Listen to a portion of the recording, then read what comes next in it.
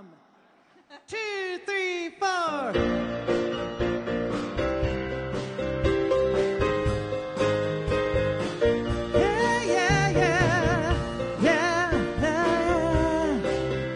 You'll get it really fast. I'm in the right place at the right time, and I'm just where I'm supposed to be. I'm in the right place at the right time. I am just where I'm supposed to be. You can do that. I'm in the right place at the right time. I am just where I'm supposed to be. I'm in the right place at the right time, and I'm just where I'm supposed to be. Oh, my soul is welcome here. Oh, my soul is welcome here. I am getting the message loud and clear. My soul is welcome here. Just like before, I'm in the right place at the right time, and I'm just what I'm supposed to be. I'm in the right place at the right time. I am just what I'm supposed to be. Oh, my soul is welcome here. Oh, my soul is welcome here. And I'm getting the message loud and clear. My soul is welcome here. Oh, my soul is welcome here. Oh, my soul is welcome here. I am getting the message loud and clear. My soul is welcome here. You know that I'm getting the message loud and clear. My soul is welcome.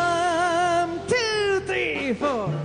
My soul is welcome here. My soul is welcome here.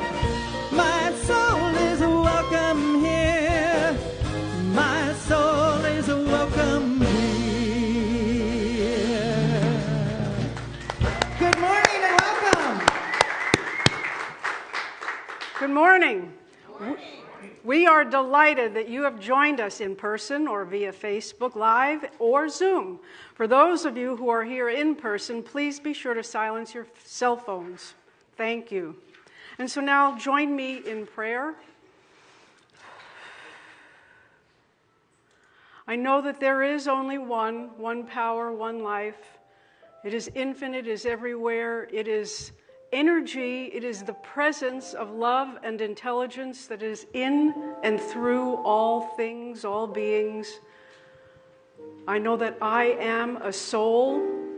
I am a soul which is made of that divine energy. I have a soul, carbon-based vehicle that I move in, and as that is true for me, it's true for each and every one of us. We are each part and parcel of that infinite divine love and intelligence, which shows up in our life as beauty and harmony, peace. And I know that the intelligence shows up for us all the time as intuition and wisdom, and we partake of that. We are open to that. And today's church service is an expression of the divine life. It is here in us, through us, as us. And we are always here to be open to receive that blessed message that is available. We are open to receive the enlightenment, the upliftment, the joy from our musicians and our soloists. We are absolutely open to the grace that we receive from everyone who makes this church service time possible. There's a lot of work that goes into it, and how grateful I am for all of that. I know it is done, it is smooth, it is absolutely perfect for each of us. I am especially grateful for Dr. Mark, who is here today as a clear vessel for Spirit to speak through, the perfect word that each of us gets to hear exactly what we need to hear. He speaks with grace and eloquence, the perfect message, and I am truly grateful for all of it, for our church community, for this time.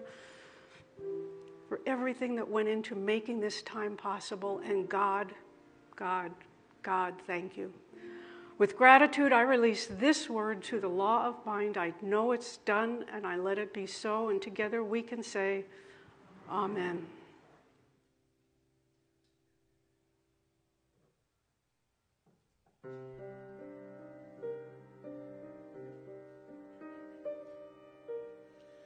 I am part of the great mind of God, and God is all that I am. God is love, God is peace, God is life itself, and God is all that I am. I am part of the great mind of God, and God is all that I am. God is love, God is peace, God is life itself, and God is all that I am. I am part of the great mind of God, and God is all that I am. God is love, God is peace, God is life itself, and God is all that I am. Please rise and join me in saying the Lord's Prayer. Our Father, who art in heaven, hallowed be thy name. Thy kingdom come, thy will be done, on earth as it is in heaven. Give us this day our daily bread, and forgive us our trespasses, as we forgive those who trespass against us. And lead us not into temptation, but deliver us from evil. For thine is the kingdom, and the power, and the glory forever. Amen. Please remain standing and join us in singing our congregational song, which is "This Land is Your Land." This land is your land, this land is my land, from California to the New York Island, from the Redwood Forest to the Gulf Stream waters. This land was made for you and me. I was walking that ribbon of highway, I saw above me that endless skyway, I saw below me that golden valley. This land was made for you and me. This land is your land, this land is my land, from California to the New York Island, from the Redwood Forest to the Gulf Stream waters. This land was made for you and me. I roamed and rambled, I followed my footsteps to the sparkling sounds of her diamond desert, while all around me a voice was sounding. This land was made for you and me. This land is your land, this land is my land, from California to the New York Island, from the Redwood Forest to the Gulf Stream waters. This land was made for you and me. The sun came shining and I was strolling, the wheat fields waving and the dust clouds rolling. The fog was lifting, a voice was chanting. This land was made for you and me. Everyone, this land is your land, this land is my land, from California to the New York Island, from the Redwood Forest to the Gulf Stream waters. This land was made for you and me. Here's our big finish. This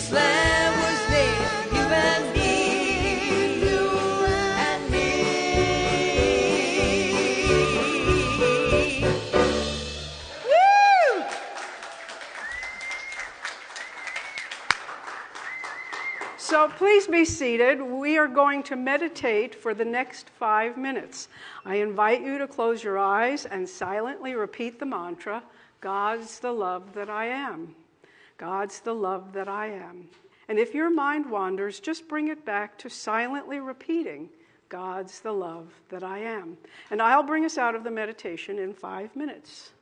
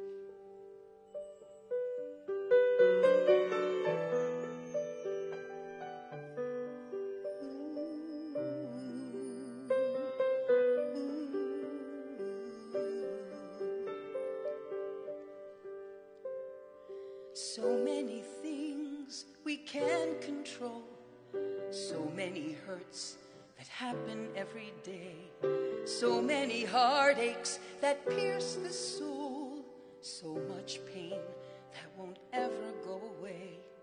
How do we make it better? How do we make it through? What can we do when there's nothing we can do? We can be kind, we can take care of each other, we can remember that deep down inside we all need the same things. And maybe we'll find, if we are there for each other, that together we'll weather whatever tomorrow may bring.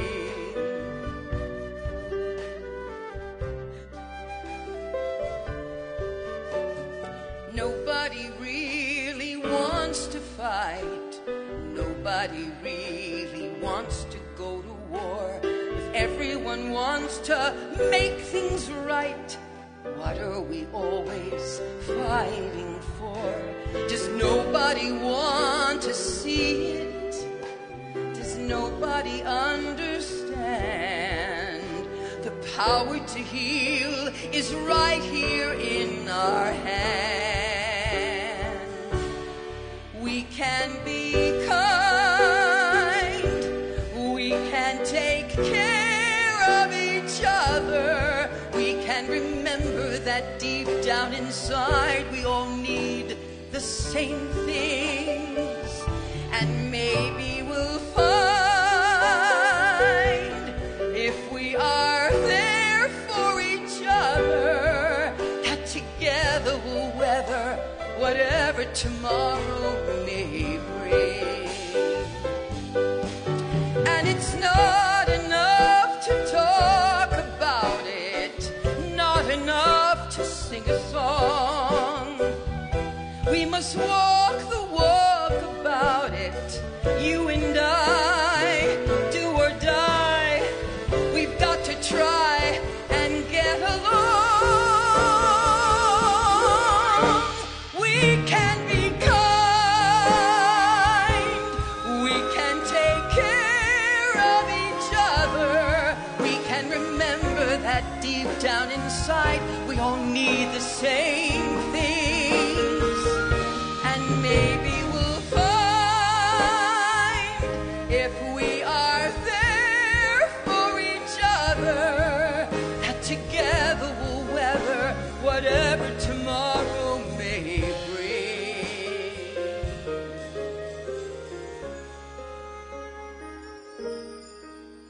And maybe we'll find true peace of mind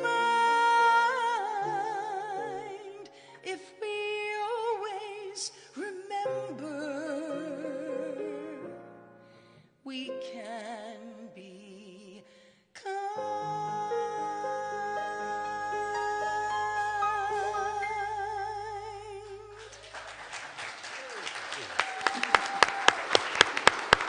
Great, Susan. Thank you.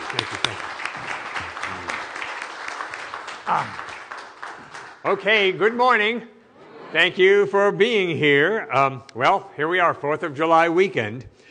So, I've got to talk about this, that the colonists, the original colonists, they had endless taxes and all these other burdens. Oh my gosh, they had so much going on. Kind of like us, we feel like we have so much going on.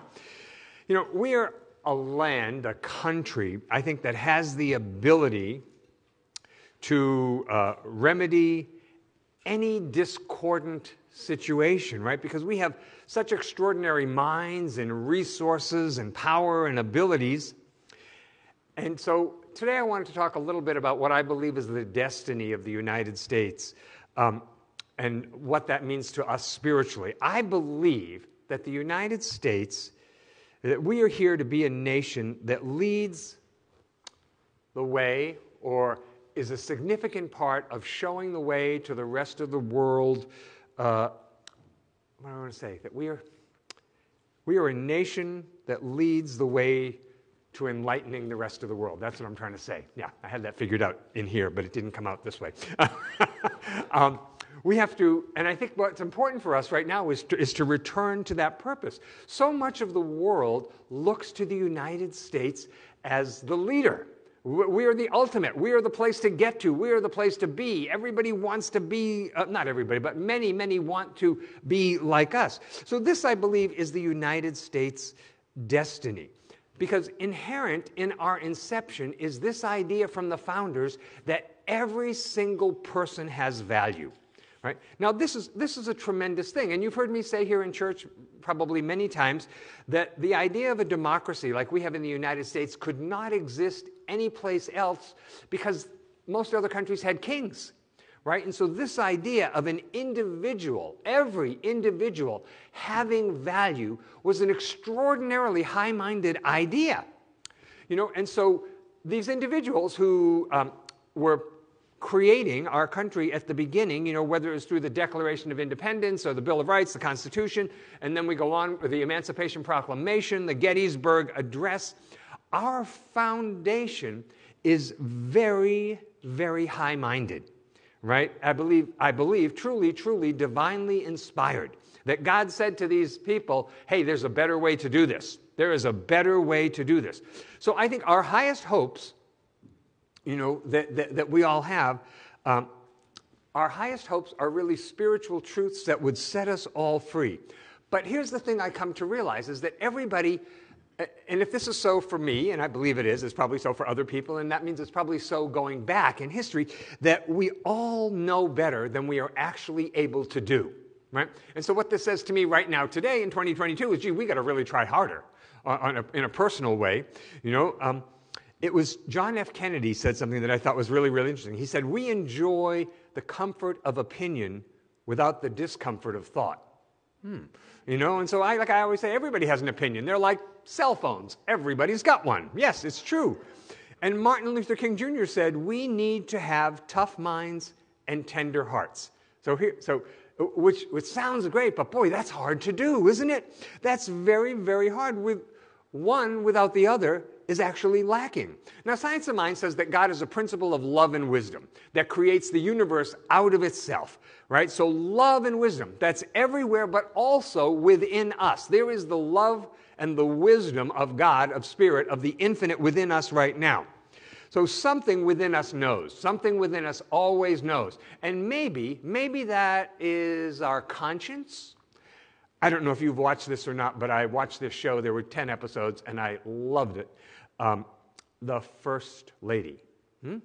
And there was a scene where, in one of the later episodes, where there is a boat, a ship in the Atlantic, and it has about 100 refugees that have fled Nazi Germany. They're all Jewish people on the boat, and nobody will give them asylum. So they are just out there on the boat, out there on the ship, and it's really, really bad. And Eleanor Roosevelt takes a stand for giving these people a place to land. And she and the guy who creates the visas for them, he loses, his job and all this kind of stuff. But I thought about that so much, I thought, she had the conscience to do something. She just couldn't ignore it and go to a dinner party. This was real, that she was so struck by people who are suffering, and that anything she could do to use her position, her power, her connection to the president to alleviate the suffering of people was just extraordinary to me. So what I see is that we are in a time where it's really, really time for a huge transformation.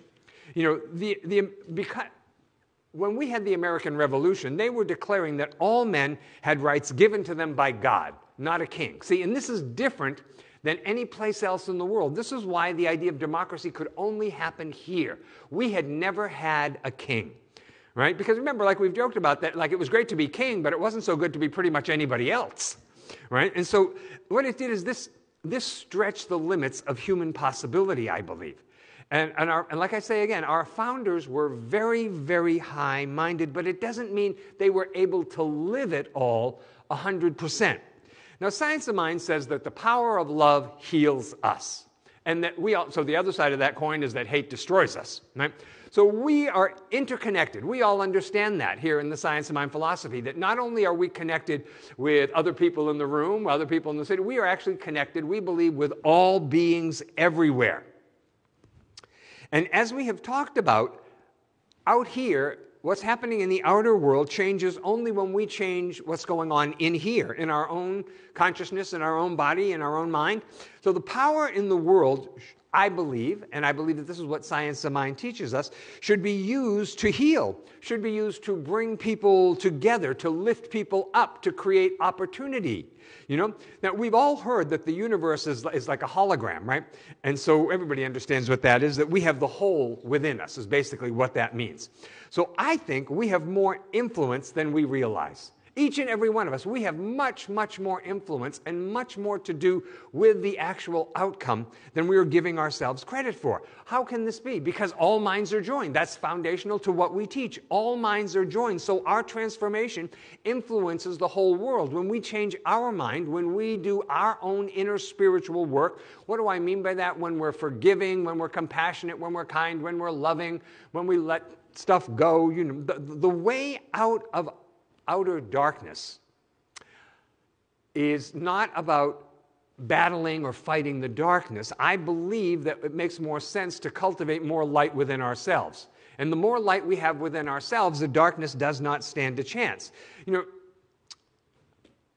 in a democracy like ours, we are free to do what we feel in our hearts we should do, and that coupled with our willingness to actually do something, can be pretty extraordinary. But to worship or not to worship, and to whom we worshiped or not worshiped, was central, I think, to the founding fathers of American liberty. I mean, if we look at the early colonies, Pennsylvania was a Quaker state, right? They were very peaceful people. Maryland was largely a Catholic state. New England was very puritanical. So different. It's like, here was this land, and everybody who had a different religion seemed to want to come here and do something with that, right? And so this is in our foundation, right? This is absolutely in our foundation and the founders' ideas of American liberty. So I think we've sort of forgotten how things actually work, because if we look at what our founders created, the way it goes is power goes from the people to the government. The people empower the government.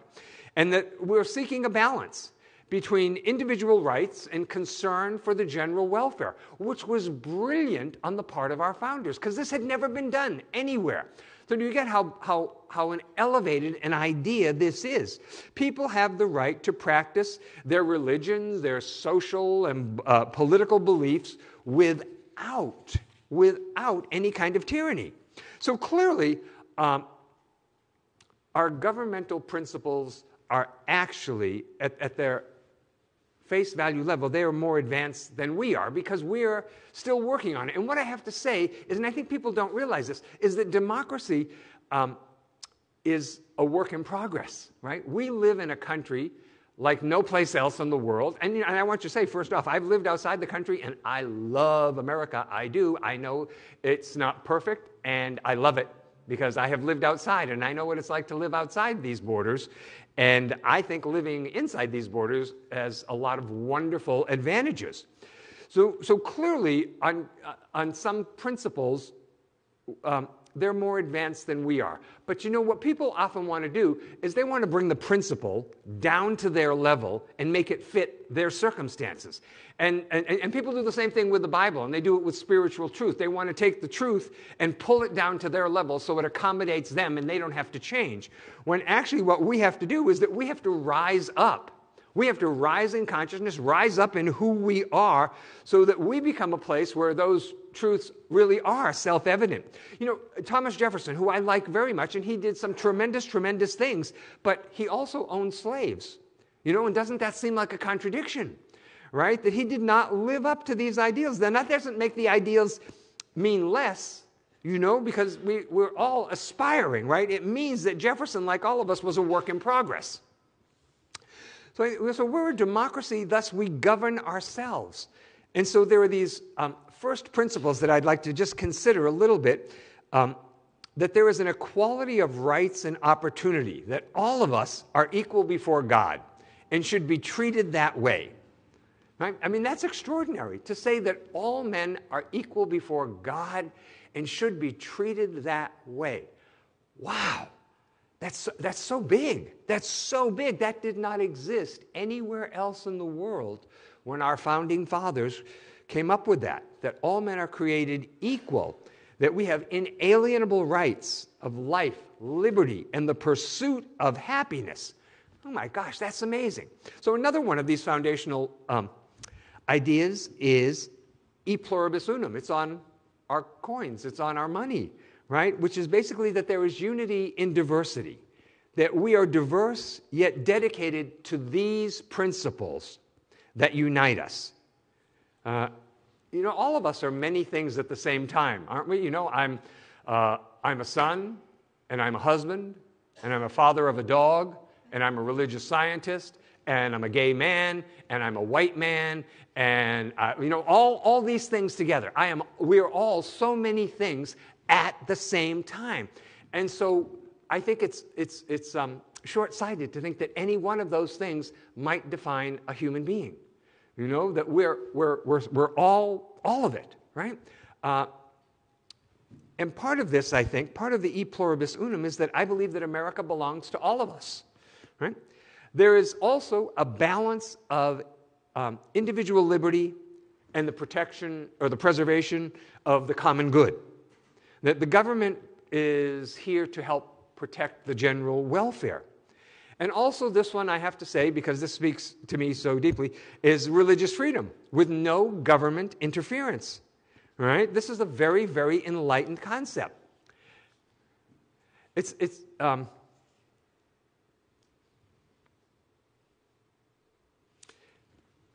not because of birth, but because we are Americans that we have the right to pursue happiness. Right? It's the responsibility of our government to secure those rights. So yes, we believe it, but I think, are we vigilant on its, on this belief? So as I came across this, Jefferson said this is really great. He said, "We must endlessly struggle for and never be complacent until we have achieved equal opportunity for modest prosperity and equal treatment before the law of every American citizen." It's like, wow, that's big. That's really big. See, that is central to the notion of liberty in America. And so for us, that's about, criminal justice and education and health care. So do we, yes or no, remain committed to the principles of equality for all? And I think this is something that's worth looking at. And yes, equality does not mean sameness. See, I think when people hear equality, they think, oh, they're trying to make us all the same. And it's not. It's about, it's not about do you like someone or not. It's about people's rights before the law, right? So I believe that we are a nation of religious freedom. And no one is free, actually, unless we're all free. Mm-hmm. So the issues are not the issues. I think so often what we're told the issues are seem to be so much of a smokescreen. Is America to be ruled by all of us and for all of us? Or has the American government become a government of, by, and for a relative few, as opposed to the many? I think in our country, there's no reason why our children should not be having the best education in the world. There's no reason why in our country everybody should have access to healthy food. Right? There's no reason in our country why we shouldn't be the greatest producers of clean energy, and that there should be health care for all, and on and on and on. Now, I know for everybody to have all of that, that's really, really big. Right? But if anybody can do it, I have faith and confidence in us that we are the people that could pull that off. I mean, we landed on the moon, right? So do we really not think we can come up with healthy food for children? I mean, the moon, for God's sakes. We are capable people. See, I think what happened is that we have failed to be vigilant on behalf of our own good. We've just taken it for granted. And now we teach this. We say what you are grateful for increases, but what you take for granted diminishes. And I think this might be a little bit of what we're seeing right now. If you think about it, when we're growing up, teenagers always rebel at some point about something. And I think that's part of the process of individuating and becoming mature. It's part of the process. And so for me, I have to retain a level of optimism here. And part of how I'm able to do that, I figured out, is if I stop focusing on my own concerns and I think about somebody else's, I become much more optimistic, which might sound crazy, but that's how it works in my mind. The founders pledged their lives, their fortunes, and their sacred honor. Do you know that when they signed the Declaration of Independence, that was treason against the king? And if they had lost, they would have been charged with treason. They would have been hung, drawn, and quartered, which is a really horrific, torturous death. Ugh, nobody should ever experience that. So they had tremendous personal courage. To bring together spiritual goals and political goals, this kind of marriage is a uniquely American idea, right? So Henry David Thoreau, one of the American transcendentalists, said, following the dictates of one's following the dictates of one's conscience is more important than following the dictates of the government. Wow, okay, I could get into trouble with that. Now, interestingly enough, as we look, we can see that Mahatma Gandhi was very influenced by Henry David Thoreau. And Martin Luther King, Jr. was influenced by Gandhi. So what I'm trying to say here is that love ultimately always triumphs. If we as a country are spiritually empty, I think that forms a hole in the consciousness of the human race, right? That we're so consumed with consuming that we're about to be consumed is how it feels to me some days. So what matters most? Well, we would all probably answer that a little differently, depending upon what's happening in our life at any given moment. Well, the most important thing is love. The most important thing is children. The most important thing is to make enough money. The most important thing is our health. The most important thing is to care for other people. But again, I have to come back to this. We don't fight the dark. I think what we do is that we add more light. And add more light, and add more light every way we possibly can. When we love people, their wounds get healed. When we forgive people, wounds get healed.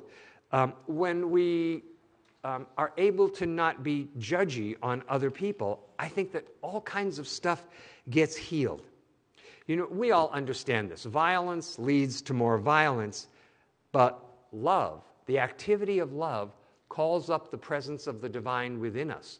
And that divine presence within us, expressed out into the world, really makes the world a much, much better place to be.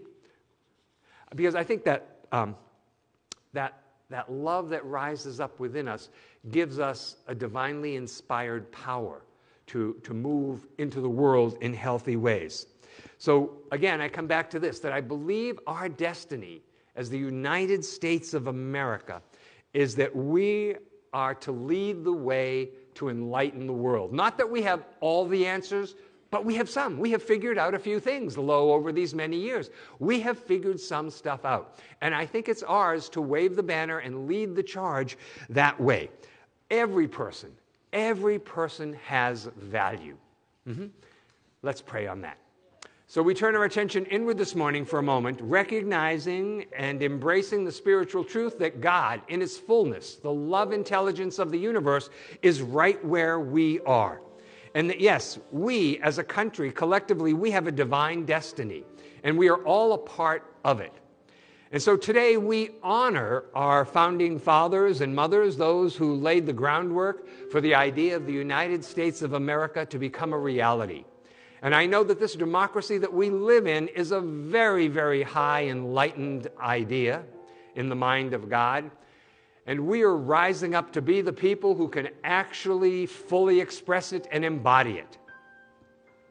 So we include in our prayer today all of these situations in the world that are pulling at our attention seemingly constantly lately. And we know that the God we believe in is big enough to be present in all of it. Present as love, as care, as healing, as peace, as needs met. God is present in all of it. And those who are called, I know, rise up to meet a new day, listening to the voice of conscience within them, doing what they know is right for them to do. So I know we are blessed to be together today. We are blessed to be in the United States of America, that our soul has chosen to incarnate here at this time for this purpose. And so I know we are blessed again and again and again, and we include all of the people that we love, family members and friends, parents and children, all of those we hold near and dear. And we know that they too are God's perfect expressions, and that their needs are met, that they are loved, that all is well right where they are. We bless our church, we bless all churches, synagogues, temples, mosques, ashrams, all paths to God. And I know we are blessed by being together today, that we are all part of a great divine idea that is unfolding in harmony and health and satisfaction for everyone, everyone. So again, remembering that we are all connected in the infinite mind, I say thank you, God, for each and every one of us here, for all that we are and for all that we are becoming. And so with a full heart, I just release this word, and so it is. Together we all say, Amen. All right, we'll sing one time. I am so blessed. I am so blessed. I am so grateful for all that I have. I am so blessed. I am so blessed. I am so grateful. I am so blessed. All right, I invite you to hold your gift over your heart, and we'll say our statement of giving together. From the love of pure spirit within me, I bless this gift. I send it forth to heal and bless and prosper. It is evidence of my faith and belief. It does good work in the world and returns to me multiplied abundantly. Thank you very much. I am so blessed. I am so blessed. I am so grateful for all that I have. I am so blessed. I am so blessed. I am so grateful. I am so blessed. All right.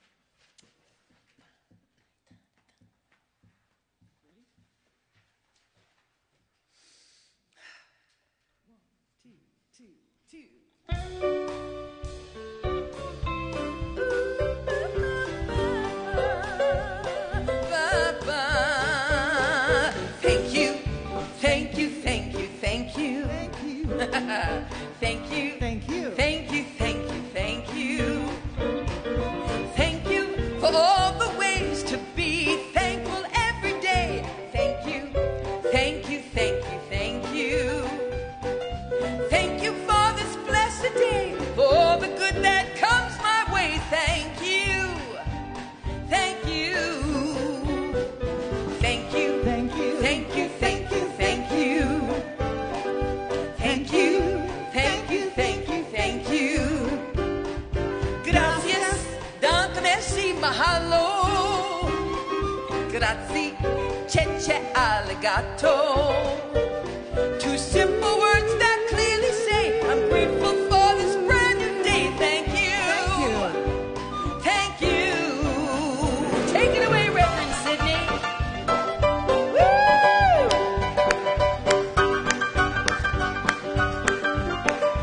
All right. Woo!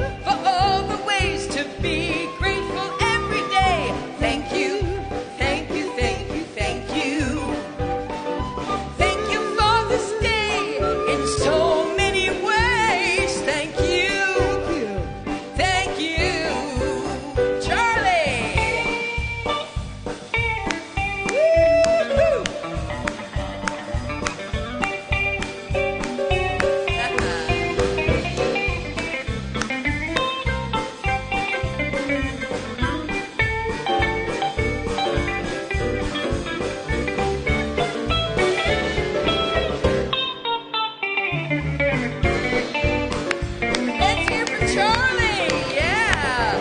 Thank you, thank you, thank you, thank you. Thank you, thank you, thank you. You can join in. Here we go. Thank you for all the ways to be grateful every day. Thank you, thank you, thank you, thank you. Thank you for this blessed day, for all the good that comes my way. Thank you, thank you. Woo! So simple words that clearly say I'm grateful for this brand new day. Thank you. Thank you. Thank you. Thank you. Grateful for my life today. To live in love another day. Thank you. Thank you. Thank you. Thank you for this sunny day. For all the joy that comes my way. Thank you. Thank you. Thank you. Thank you for this day in so many ways. Thank you. Thank you. Thanks a lot. Happy birthday, America. Woo! Yes, the band.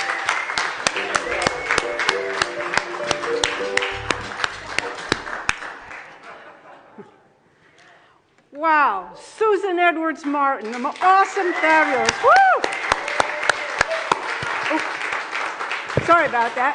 You can get Susan Edwards Martin's music on lots of places. She has a website, which is actually Unlimited Susan Edwards Martin. That's one word, unlimitedsusanedwardsmartin.com.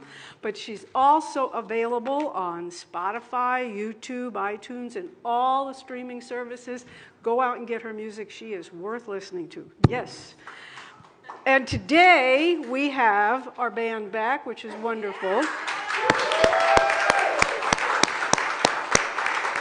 On piano, our multi-talented Reverend Sidney. Woo! I have drums, Sinclair Lott. Flute is our own Karen Smith. Yay! And Charlie Steen on guitar. That's Reverend Sidney's husband. I also have on here bass, Randy Landis. Is that a bass that he's playing? That's a bass. Okay, Randy Landis. Thank you. Awesome music. Thank you so much. If this is your first time at our church, we are delighted that you are here. Please stop by the welcome table on the patio to pick up a packet of information just for you. We make it easy for you to make donations to our church. The text is to text to give number and the QR code are in your program, or go to our website nhcrs.org/give. Prayer with a practitioner is available after service, both in person here in the sanctuary and on Zoom. If you are on Facebook, you can get onto Zoom and get prayer with a practitioner that way. This Wednesday evening is the Taizé service with practitioner Joanne O'Brien. The meditation starts at 6:50 p.m. and the service starts at 7 p.m. Join us. It's July 6th for this Taizé service. The evening will begin with a sound meditation followed by practitioner Joanne O'Brien facilitating an hour of sacred chanting, readings, and meditation. There will be a potluck following, so bring your favorite dish to share. The Japan trip with Dr. Mark is October 2022. Join Dr. Mark for the spiritual adventure of a lifetime. For details and sign up, visit our website today or tomorrow, but today's better. Pray like you've never prayed before. Rock Your Word is Reverend Sidney's, our pianist today, Reverend Sidney's brand new 6-week How to Pray class that started already on Tuesday, June 28th, but there's still time for you to sign up for this transformational class where you'll learn affirmative, powerful, and effective prayer. Sign up on our website today. The cost is $175. The required text is available in our bookstore or online. We are celebrating the holiday weekend with a free barbecue after the 11:30 service today. Yeah. Join us for delicious food, fellowship, and music by Mary Hyland and Gilbert Acuna. The men and women's groups will not meet today because they're going to be helping with the barbecue. Please note our used book sale has been postponed to next Sunday, July 10th. We have a Chez Ernest French dinner. Join Dr. Mark for a fabulous French dinner, decadent desserts, and wonderful entertainment. That will be Friday, July 15th at 7 p.m. on the church patio. Tickets are available on the patio and online for $40 each. And there will be a celebration of life service for our beloved practitioner, Gary Graham, on Saturday, July 9th at 10 a.m. in person and on Zoom. All are welcome. He did a lot for our church. We have a Zoom virtual patio before and after Sunday and Wednesday services, and a Zoom meditation every morning on Mondays through Saturdays, 7:55 to 8:15 a.m. Visit our website, NHCRS.org, to obtain Zoom links and more information about all our events, to sign up for our weekly e-blasts and monthly newsletters. And that's it. So please rise and join us in the peace song.